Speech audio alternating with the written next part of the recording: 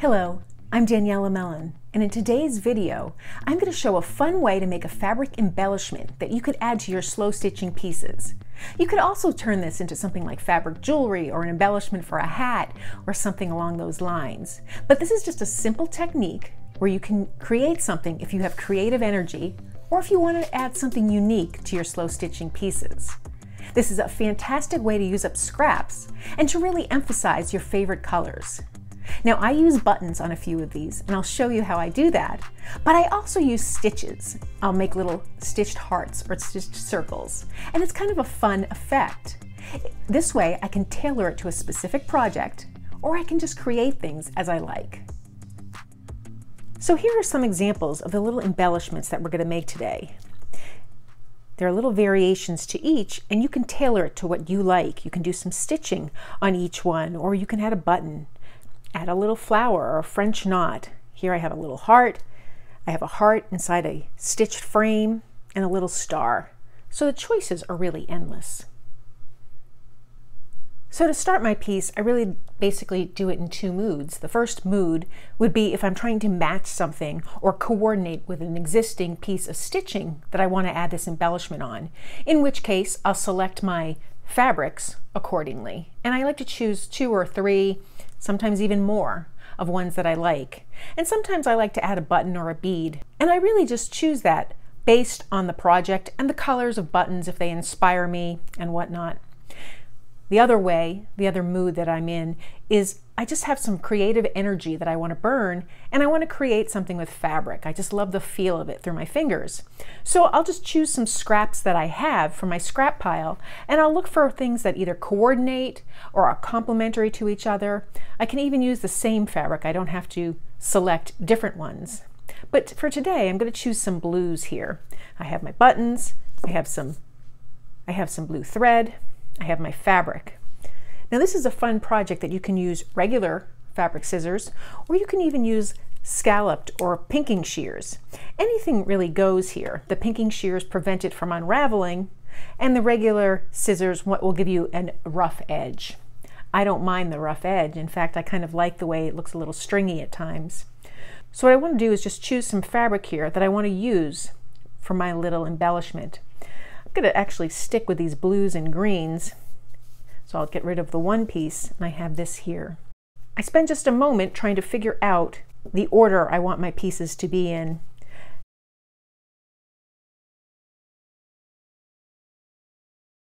I can even play around a bit, just taking a moment to design what I'm looking for here.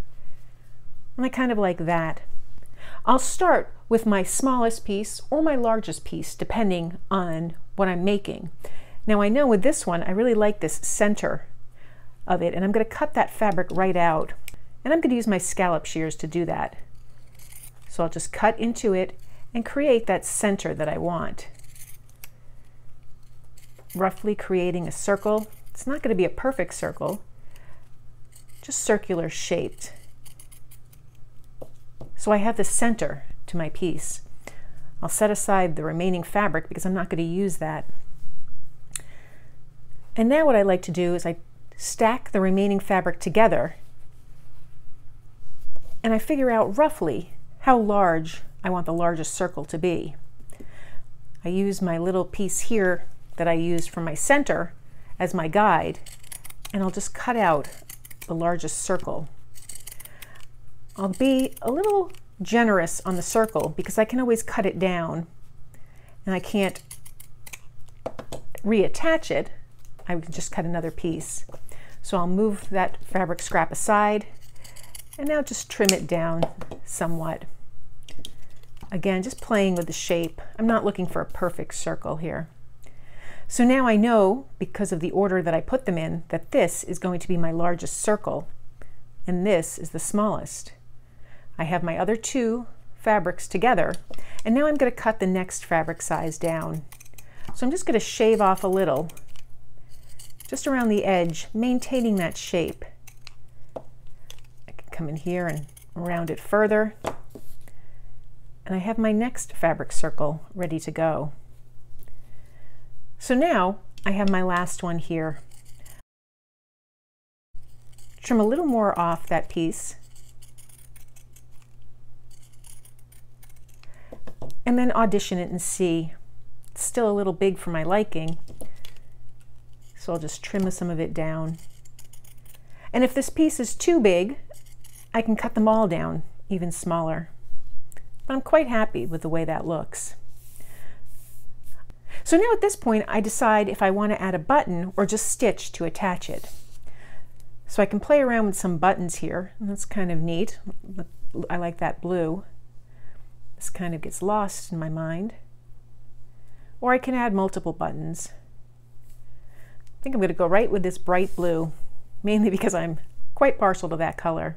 And I'll just set it right in the middle. Before I attach the button though, I'm going to take my thread and just stitch 1 or 2 stitches to hold everything in place. It's not necessary, but it certainly makes it easier to work with. So I just make 2 stitches, and I keep in mind that I want those stitches to be hidden when I put my button on, so I just keep them underneath here. Take that button, place it down where I want it, and just stitch that button. Now this is not going to get a lot of wear and tear. If I'm making it as a brooch or something that might rub up against other clothing or be outside in the wind, I'll really stitch it down very securely. But I know I'm just going to use this in my slow stitching pieces, so I want it just to be secure, but it doesn't have to withstand wind or anything like this. So I have my piece here. I'll flip it over, knot the back,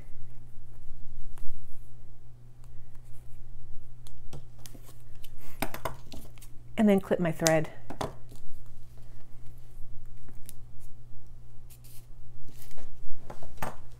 So that's the basic technique for creating this little embellishment. So I've created a few with buttons using the same premise. This one I moved it to be off center. This one I just stitched the button right inside the different layers. For the remaining, I just did some stitching, whether it was a flower, a few hearts. And then for this one, I just turned it into little flowers by adding little shapes that resemble leaves. Then I can take my piece at some point and add it to my slow stitching projects. So it gives me a lot of options. So I hope you found this video helpful. And if you did, and you create something and you post it on social media, be sure to tag me. Please be sure to give this video a thumbs up and subscribe for more information. I post new videos every Monday and Wednesday. Thanks for joining me today.